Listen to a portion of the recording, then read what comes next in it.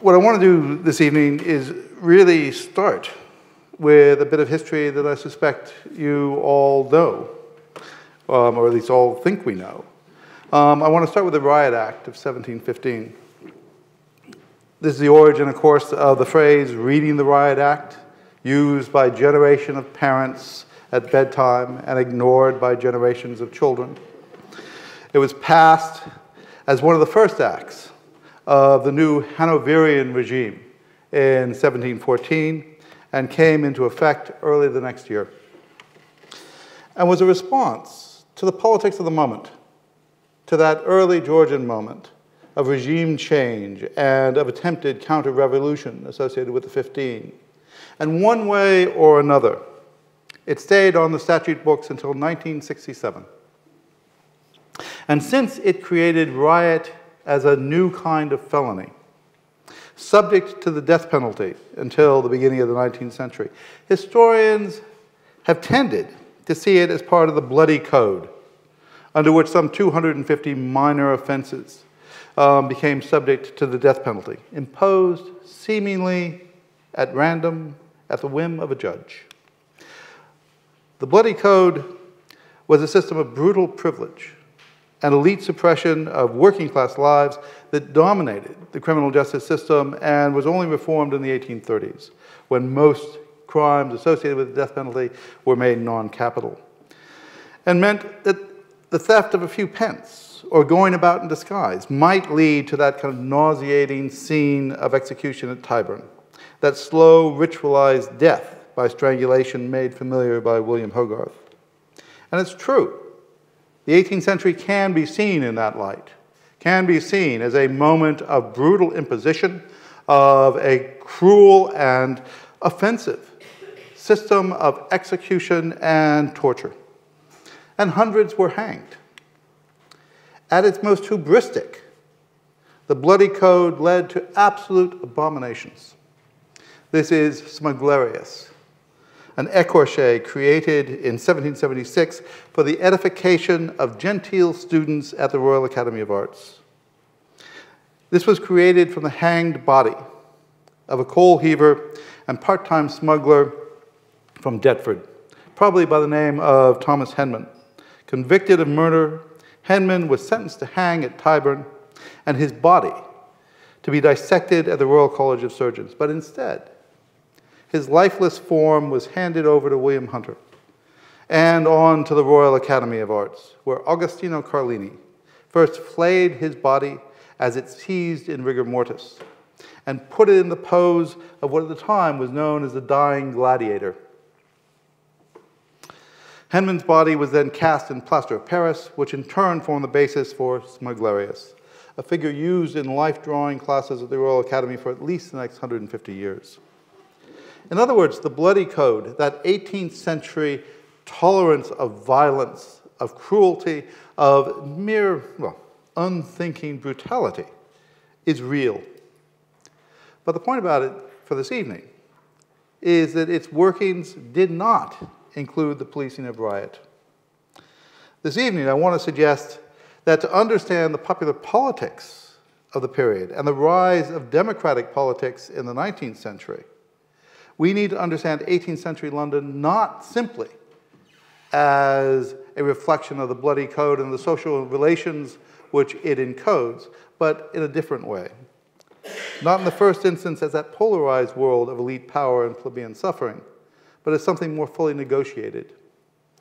And as part of this, we need to understand the riot as something other than a component of that Bloody Code.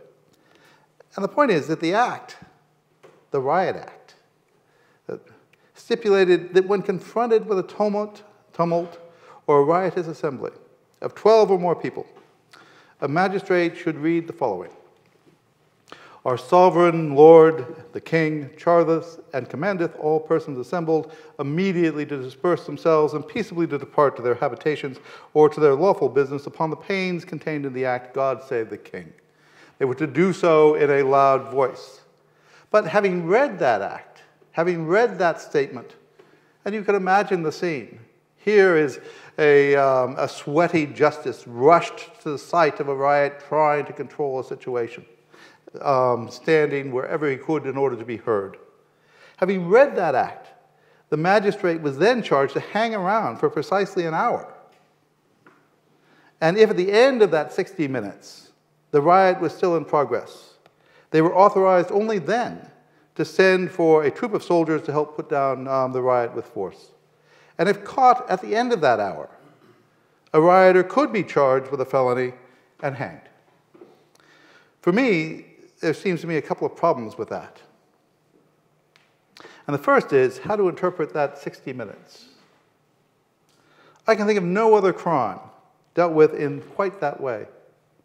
If I was robbing a bank, the very intention of robbing a bank is criminal. And yet, throughout the 18th century, you had to persevere in rioting for more than an hour before the crime was even committed. Personally, I would long since be knackered and down the pub. I mean, an hour, it's hard work. And what this implies is that the Riot Act was as much about legitimating and controlling the role of local magistrates and how they used the military as it was about policing riots. It wasn't about punishing rioters. It was about finding a framework in which a military force could be used effectively in a civilian context. The main provision of the act was to state unequivocally that no soldier could be prosecuted for firing on a member of the public if that exchange took place after the magistrate had read the act and an hour had elapsed. It was essentially a way of making sure that no one, as a police figure with a gun, was going to be charged. If you want a modern parallel, think of the Black Lives Matter movement in the US and the inability of the criminal justice system there to seemingly hold any armed police officer to account for their actions. To the extent to which the army served as Britain's own police, and only police in 18th century London, the relationship between power and the mob was more circumscribed following the Riot Act than it is in most parts of the world today. And there's one other aspect of the Riot Act that leaves me bemused. While the Riot Act was used on a dozen occasions in the 10 years after its passage, at that moment of Hanoverian anxiety following the new regime, primarily to prosecute people involved in the anti-Hanoverian mughouse riots of the 17-teens and early 20s. For most of the 18th century, it was pretty much a dead letter, with the exception of the prosecutions following the Gordon riots in 1780, of which much more in a minute. Between 1725 and 1780, only 23 people were tried at the Old Bailey for riot, and of those, only 2 were sentenced to hang, of whom only 1, the tragically unlucky Bosivir Penles, was actually executed. A measure of how unusual his execution was is that representations of his ghost regularly appeared in subsequent demonstrations. Basically, at most riots following his execution, somebody would get dressed up as Bosivir Penles in makeup, in a coffin, and be carried along by a crowd. It was, if you like, a sign and a signifier of how the 18th century populace thought things had gone wrong. And yet, in the decades leading up to 1780, London did see a huge number of riots. The image of 18th century London as a site of chaos, of disorder, of crime and sexuality, which one finds in every popular account of the period, is not without foundation. And Bob Shoemaker, the guy who is equally responsible for the Old Bailey and the other websites that Mike mentioned a moment ago, has demonstrated that while the Riot Act was seldom used, if you survey the evidence for wider forms of riot in newspapers and local records, they occurred on average every other day, depending on how you define what a riot was. So what we have is a city of chaos, a city of riot, but not a city where riot is considered a crime despite what's on the statute book. These riots almost never resulted in formal prosecution, beyond perhaps the perpetrators being bound over to keep the peace. Instead, they reflect the extent to which there was a separate and ongoing culture and politics of disorder, Riot, in other words, was part of politics and not part of crime. And this really comes to one of the 3 points I want to make this evening. The first of these is that despite the Bloody Code and the fact that 18th century London had no obvious form of democratic accountability, unless you were a householder, you couldn't vote for the vestry. Unless you were a substantial householder, you couldn't vote for your member of parliament. That disorder and riot involved a political system that was remarkably inclusive. In the decades up to June 1780, in other words, there was a unique form of politics in which working people used violence and disorder to ensure their point of view was heard. And that this space for political violence was in many ways created by the Riot Act itself. That's the first point I want to make this evening. And second, that this system was overturned in one of the least remembered events of the 18th century, the Gordon Riots of 1780. I suspect most people in this room have heard of them. I suspect many of you have only a vague understanding of what happened that week. And in the questions, you can tell me I'm entirely wrong about that, by the way. And finally, third, that those riots, the Gordon riots, ushered in a very different system that forced the evolution of a new kind of politics and drove the evolution of the 19th century state. In other words, I want to suggest that we need to rethink a bit how we understand the making of the London working class and the making of the 19th century state as a new form, as something that changed the world. Now, the new unique characteristic of that pre-Lapsarian, pre-Gordon riots politics was that the disorder that accompanied political debate was itself remarkably orderly. Most riots before 1780 were non-violent, and I say that with caveats. Certainly, there was very little violence against individuals. We cannot find anyone, if you like, killed in riot, apart from riots associated with the pillory. Windows were broken, and householders were encouraged to display lighted candles to show support. At its extreme, houses were attacked and what was called at the time, pulled down. But that's a really misleading phrase. What it really meant was taking out the window frames and doors and furniture and using any wooden component of an otherwise brick house and taking it out in the street and turning it into a bonfire. What they were looking for was the materials for a bonfire rather than the destruction. And the sense of orderliness associated with that is, I think, captured by the extent to which what that does is ensure that London does not go up in flames. This was not about, if you like, unthinking violence. It was about a choreographed kind of violence. This is the St. Martin's Watch House after it had been pulled down in a riot in 1742. It was all of these, however, were riots with a set agenda, deploying a series of well-understood symbols, all playing, if you like, to a clear tune. And as importantly, they were part of a continuum, from organized processions and annual events to spontaneous interventions in local politics. This, of course, is Cherry and the Member as part of the Hogarth series of paintings, where an MP is chaired following being elected. And what you see again and again in images like this is, in part, the clear ritual of authority and validation that was involved, but also simply the violence at the edges. And this is equally true for the Lord Mayor's procession, for example. Always, year in, year out, marked by violence. But so were official anniversaries, coronations, royal birthdays and all. Queen Elizabeth's birthday, the 17th of November, celebrated rather than Guy Fawkes Day prior to 1752, was always violent and involved begging with menaces, bonfires, and of course lots and lots of drink. If you want a modern parallel, it would be Lewis's Guy Fawkes celebrations, which are simply scary. I don't know if anybody's ever been to them on a... I used to take undergraduates until I decided that it was actually too dangerous to do so. Well, I was responsible for them. I could just see them getting into a fight somewhere. Anyway, of course, in spring, at Lent, the apprentices were encouraged to pull down the bawdy houses.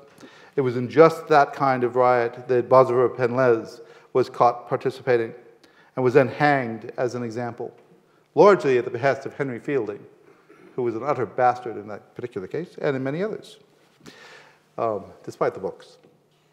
And then there were the butcher boys from Clara Market, who, throughout the 18th century, every time there was a wedding, would go along, play rough music, demand alms and payment for drink later on, and bring an element not of celebration, but actually of fear, anxiety, and violence. These were well-fed young men with large cleavers in their hands. They were not unthreatening.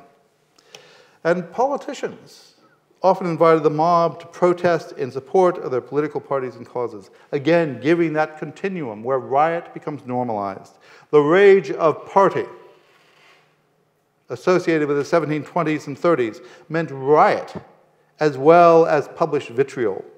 Not only did crowds provide a means of physically intimidating one's opponents, they were also a means of demonstrating and claiming widespread public support for their point of view, often turning official anniversaries into partisan purposes. The attacks on Walpole in the 1740s are a classic example of riots used for political purpose. And the demonstrations in favor of John Wilkes in the 1760s, likewise. It was, if you like, how do you demonstrate, oh God, what is it? What is the phrase? Grassroots support in a world where there are no newspapers and no polls. You do it by violence on the streets. And it was not just national politics. It was also the politics of the parish pump. Workhouses, for example, and were established across most of London through the 1720s and 30s, and each new opening was generally marked by a riot, and the disputes occasionally succeeded in changing policy.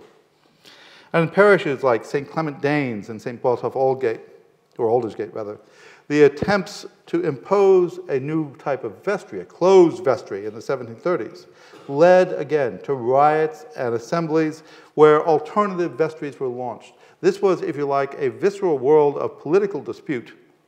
In St. Botolph Aldersgate, they grabbed the books from the legitimate vestry, went off to the pub, claimed themselves as a new open vestry, and started passing resolutions. And for a while, they succeeded in wresting control of local government. In other words, this period, which historians have frequently characterized as one of overweening state power, where that brutal fist of authority was used without let or hindrance, was also one in which there was a moral economy of riot that extended into a kind of popular political control. In many respects, it ensured that politics would be remarkably inclusive and responsive to popular opinion. When riot is so close, the politics of popular engagement has to be clear. And between riot and the rise of the new world of print, following the lapsing of the Licensing Act in 1695, and you've got to remember, from 1695 through 1750, basically every form of print that we are familiar with, every kind of newspaper, tabloid, and handout was invented. There was a new explosion of print. So in combination with riot, what you suddenly had was the circulation of ideas, a circulation of text, a circulation of material that was then turned into physical confrontation on the streets. And arguably, in that pre-1780 moment, there was more opportunity to hear the voice of the poor than would be true for any period after 1780. One of the things that I always come back to is that that middle period saw a profound and growing rise in the amount of money spent on poor relief in London decade by decade. The amount of resources given to the redistribution of wealth and the care of the poor was remarkable. And that is part of a different kind of politics. It is not a democratic politics of representation, but it is a politics of inclusion of some other sort. But that changed. The age of riot, if you like, did not last. What was arguably a space for working class anger and political participation was closed down in a single week. The Gordon riots erupted on a hot Friday, the 2nd of June, 1780. And within a week, at least 285 men and women were dead. And a further 173 were seriously injured. Some estimates put the dead and wounded as high as 700 people. The damage wreaked on the fabric of the city in a full week of rioting is estimated to have run to £200,000, when £200,000 actually meant something, and 81 private homes and businesses were destroyed. The riots were the single most destructive instance of civil unrest in modern British history, and we have forgotten them for the most part. And while many of the individual riotous assemblies that make up that week of chaos, and it was a week of mayhem, abided by that older tradition of pulling out windows, of fires and bonfires, the sheer scale of those riots marked a profound turning point in British and London history. Now, the immediate trigger for the riots was the parliamentary agitation associated with Lord George Gordon, who, as leader of the Protestant Association, sought the repeal of the Catholic Relief Act of 1778. That act had been passed because of the need to recruit Irish soldiers for the American War. And basically what it allowed the British military to do was to recruit Catholic men because they needed troops so badly. But it was seen by contemporaries as an assault on a Protestant national identity. Underlying this was economic dislocation, the costs of mounting a war against the Americans, and the longer-term and deeply unpopular evolution of a new form of policing associated with the Bow Street Magistrates Court, Henry and John Fielding. But the Protestant Association mainly represents a form of anti-Catholic populism, an opposition movement created by an imagined threat to a romanticized past. To me, it feels very much like the anti-immigrant politics of the present, or the rising politics of romantic nationalism of the sort that feels suddenly more common across Europe. It was, if you like, looking back to warm beer and feasting, an idea that the community of the parish was somehow uniformly Protestant in the past and somehow inclusive and empowering. Following a mass meeting at St. George's Field, just south of the river, involving some 40,000 associationeers, and a monster petition. It did take 4 people to carry it, signed by 60,000 people. On the afternoon of Friday, the 2nd of June, there was a heated debate in Parliament with Lord Gordon attempting to use the milling crowds of excitable associationeers to drive through the repeal of the Act. But as Parliament prevaricated and delayed, by evening, the riots had begun. Essentially, what was started as an attempt to innovate in politics, to, if you like, create a kind of new sort of populism, suddenly got out of hand and suddenly resulted in, well, chaos. The Catholic chapel belonging to the Sardinian ambassador in Lincoln's Inn Fields, and later the chapel belonging to the Bavarian embassy in Warwick Street, were attacked and their windows torn out and bonfires started. Over the next week, the composition of the crowds that filled London streets grew ever more varied, and the issue of Catholic emancipation receded. To follow James Gilray's assessment, and this print was made while the riots were going on and published on the last day of rioting. On the 9th of June, the rioters were mainly set on destruction and theft. Though he says he's a Protestant, look at the print. The face and the bludgeon will give you a hint. Religion, he cries, and hopes to deceive, while his practice is only to burn and to thieve. The famous set piece at the core of the riots occurred on Wednesday, the 7th of June, when Newgate Prison was attacked. It was a very pretty building.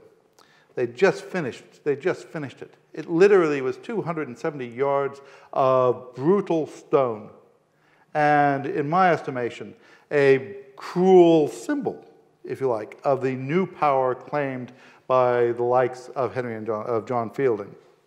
And it sometimes seems as if half of London was either in the crowd before Newgate or looking down on the scene from the windows above. The owners of the houses across from Newgate actually were selling spaces at the windows for I think it was just 2 shillings a pop. And what happened is that an incredible fury of destruction was unleashed. A massive stone edifice. It was huge. The recently completed prison was almost entirely destroyed. It took another 3 years to rebuild it.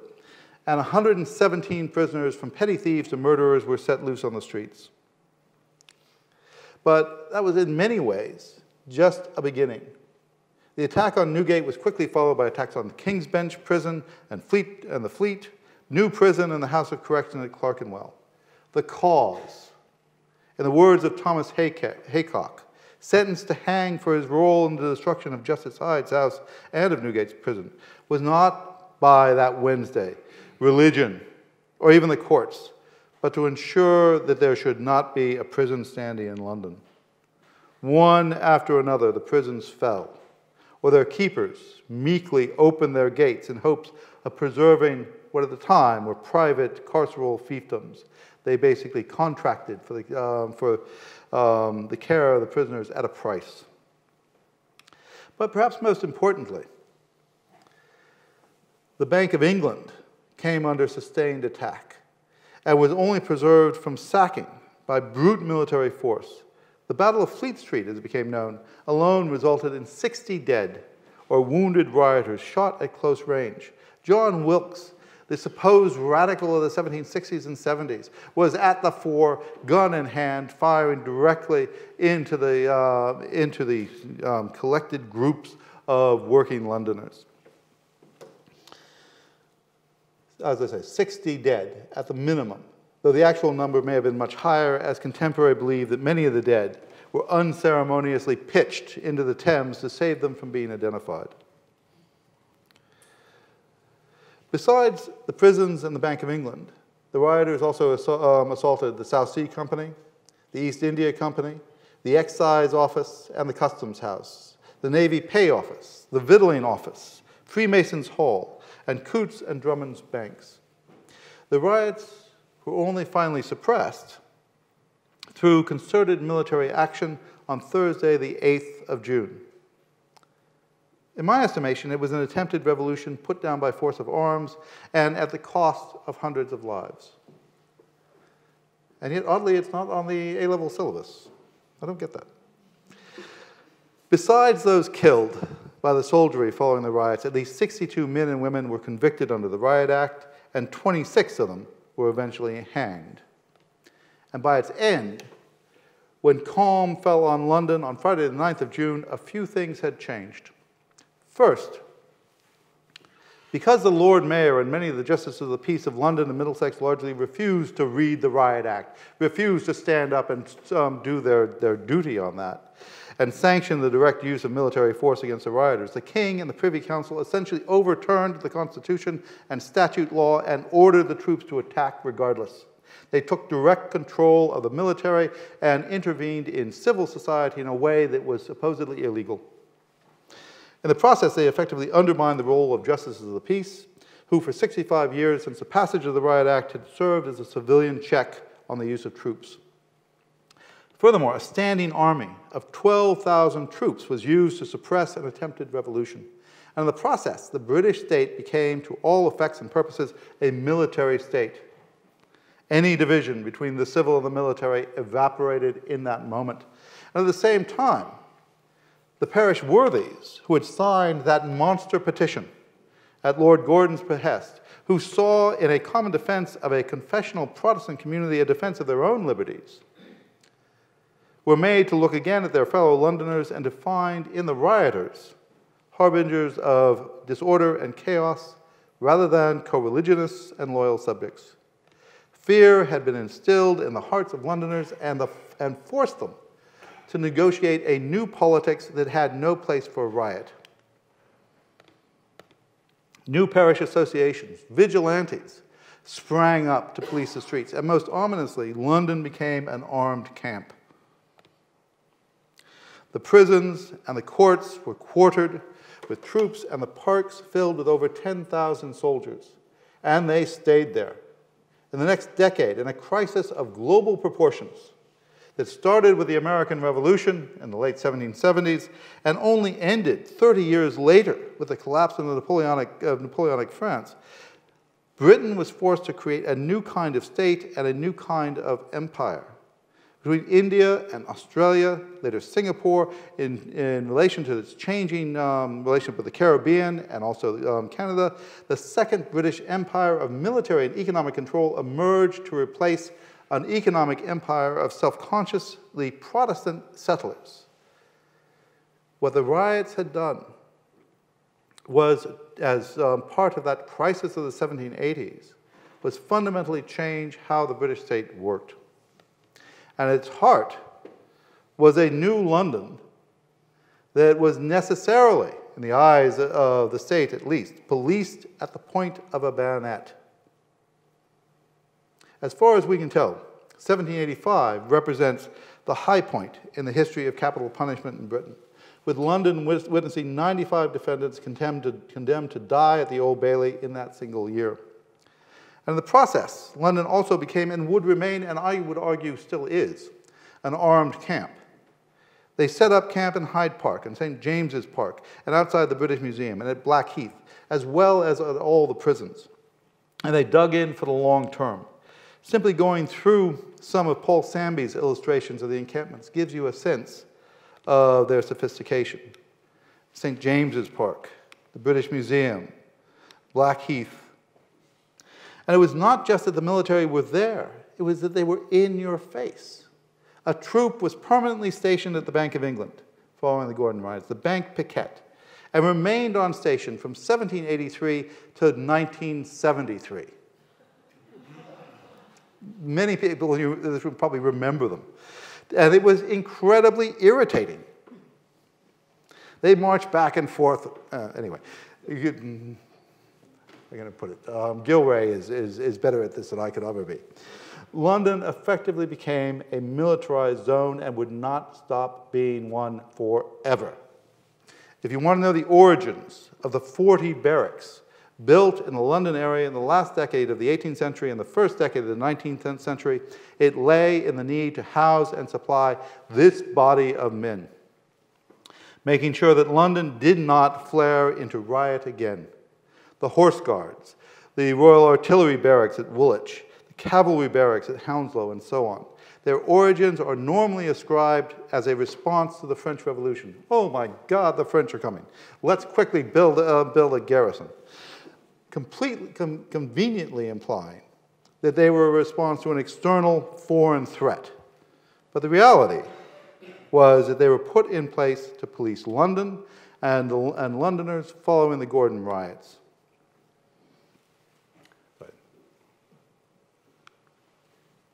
What was created in the decades after 1780 is what Joe Cousins has recently described as a dragoon state, in which a standing army was used to police a restive populace. If you want to know why Britain did not have a revolution in the 1790s, why it did not follow France, it was because the Gordon riots had allowed the state to prepare. In other words, the riots changed everything. We tend to think of the American and French revolutions as the pivotal moments when some form of modernity was created. And they did help to create a new politics of white male privilege. They were founded in the Enlightenment, and most people are probably happy to trace their own politics and values to the self-evident truths of the period. But that is at best only half the story. What the Gordon riots did was to tear down an older world order and discredit traditional beliefs in good governance by a Protestant king. They destroyed the reliance on local power and gave to the central government new powers, and with that encouraged the central government to create new systems of ordering the world. The 19th century British state was the most sophisticated bureaucracy the world had ever seen. I would argue that it was more sophisticated than the modern British state could ever be, particularly given its current state of political malaise. And it was remarkable for its mastery of data. It controlled the world and tens of millions of people with nothing more powerful than a quill pen and a ship of the line. Sorry, the ship of the line is probably more, well, I think the quill pen more so. And that entailed the creation of a series of forms of record keeping that, when you confront them at the TNA, when you start using them online, are remarkable even today. But if you think about them, looking forward from the 1770s and 80s, from a period where record keeping was fragmentary at the very least, and think about their consistency, it becomes ever more remarkable. The criminal registers from 1791, basically everybody who ended up in court, whether they were guilty or innocent, had their description taken, their offense recorded, their place of birth, their height, their weight, their eye color. We suddenly have hundreds of thousands of physical descriptions for the first time in Western European history of tens and thousands of individual working men and women. And that was down to a revolution in record keeping. The transportation records, from 1787 onwards, the tens of thousands of people transported to Australia and transported as part of a global system of penal colonies were remarkable. You can literally put together 40 or 50 different records for a single individual. I could tell you how much money everybody had in their bank account when they arrived in Australia through most of the 1820s and 30s. I can tell you what the tattoos they had. We can actually tell what ship they were on by the different tattoos they had, because every ship had one good tattoo artist. So if you were on one ship, you got an anchor. If you got on another, you got an angel. It is a remarkable series of records. And of course, you then get the censuses. I mean, if you think about 1801, a census of every living person, where they lived, what their name was, what their age was, what household they were in, what their occupation was, and think about doing that on the back of creating that system, on the back of endless account books, quill pens, and untrained curates in rural parishes. The achievement is remarkable. Then you get the network of domestic spies. You could not sit in a pub and talk about anything political without some spy or other apparently reporting back to the Home Office. And finally, you get the Metropolitan Police, if you like, a regularized, militarized police force that was unique in certainly the Anglophone world, all recorded and controlled. By 1841, there was, of course, the first detective force. And the records that they kept are just amazing. When we digitized them, what we ended up doing, and we did for the digital panopticon site, and I would recommend anybody have a look at it, what ended up coming out was the fact that actually you can incorporate and connect tens, dozens of different records around single individuals, and they actually work. And in challenging the state, the Gordon riots also helped spirit in a new system. And this really is the final point I want to make. With that revolution in governance, with the destruction of old compromises and the creation of a new bureaucracy, there came a demand for a new kind of politics. You can already see it in the contested elections of Westminster for 1783, in which William Pitt and Charles James Fox sought to use the crowd in new ways. This wasn't riot. This was lobbying, kiss-assing, and all that goes with it. It was modern politics with all of its offensive baby-kissing and all that goes with it. But more importantly, over the next 40 years, progressive and working class political movements evolved to make something new. And by the end of the 18th century, the age of the mob was over. In 1799, a French visitor commented that despite seeing vast crowds during his stay in London, I have met with fewer disturbances in the frays than are to be seen at Paris in a single morning. And the place of the riots, and in place of those riots, came a different kind of politics. The London Corresponding Society never led a riot, and events such as the Peterloo Massacre were shocking precisely because the Riot Act was invoked and the dragoons were used, not against rioters, but against a peaceful crowd intent on doing nothing more threatening than listening to a few speeches and cheering on an alternative politics. You can look at the Luddites and the swing rioters of the 1810s and 20s and see counterfactuals in them. But the core of progressive politics had moved on from riot to demonstration. Those who might have rioted found other potentially more effective means of making their grievances known through voluntary societies and public meetings, which rapidly became more sophisticated in their methods for advocating change. Radical politicians adopted voluntary societies into the tactics of holding meetings indoors, or when the crowd got too big, outdoors, but in a very controlled setting, publishing propaganda and conducting petitioning campaigns of a very different sort, presented to Parliament as quietly as possible in many respects. And to the minds of most, the Gordon riots had demonstrated beyond doubt the dangers of unleashing the mob, the dangers of a kind of populism. The pressure to pass the Great Reform Act, however unsatisfactory the outcome, was generated through newspapers and lobbying. And when we are first confronted with photographic evidence of political action, it takes the form of a milling crowd, passive and expectant, but about as far from a riot as one can imagine. This is, of course, the Chartist demonstration in 1848, which is, as far as I know, the first photograph we have of any political event. With the end of the age of riot and disorderly politics came first a newly authoritarian state that outdid the bloody code simply by dint of excellent record keeping. And what this did in turn was demand some new way of influencing the actions of the state. The origins, if you like, of one person, one vote democracy lay in part in the failure of riot, in the failure of that 18th century system of the politics of the mob. Thanks much.